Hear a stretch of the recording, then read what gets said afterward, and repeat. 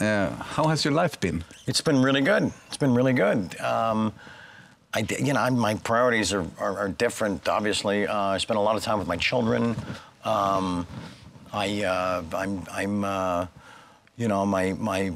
obligations are honored.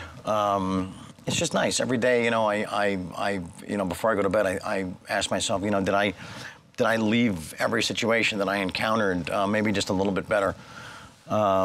In my mind, I do, regardless of what they may say. Yeah, but they say a lot. That's my goal. They say a lot, and we read about it, and now we have you here in real life. Okay, what do you want to know? No, well, you don't have to be in detail, but all those stories we heard about you having a crazy life. Crazy, yeah. No, it was crazy. What was it like, Charlie? It was crazy for a while, but it's not crazy today. I can tell. No, thank you. No, I'm thrilled that I survived it. And Gabe was doing some work this morning. He was like, "What's that? What's that?" And this was my makeup artist, and I said, "Hey, man, no scars, no stories.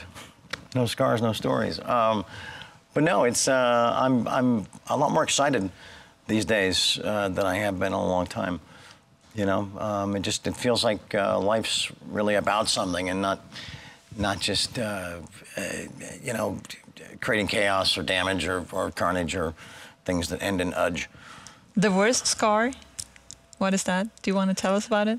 It's the one right here, sweetie. No, I don't know. I had a paintball incident 5 years ago. Sorry, I have a good... The physical one. Yeah, no, I took one in the face. But anyway, that's a boring story. No, I think that... I don't know.